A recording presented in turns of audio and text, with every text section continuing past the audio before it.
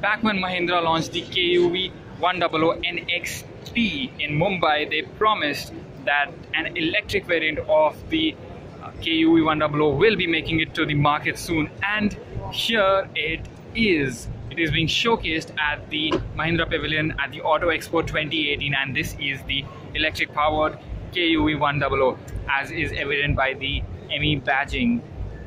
So this obviously comes with an electric engine. We don't have the exact specifications, but we do know that this electric vehicle will be able to give you a range of 140 kilometers in 1 hour, and you can also fast charge it to 80% within just 1 hour of charging. The tail lamp looks really nice, and while there are no big changes in terms of how it looks, there are some small changes. Let me show you the interiors, which again remain more or less the same.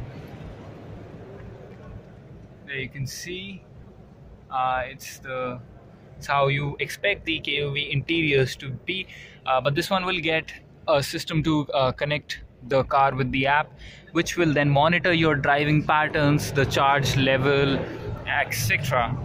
So that's a quick look at the Mahindra eKUV100.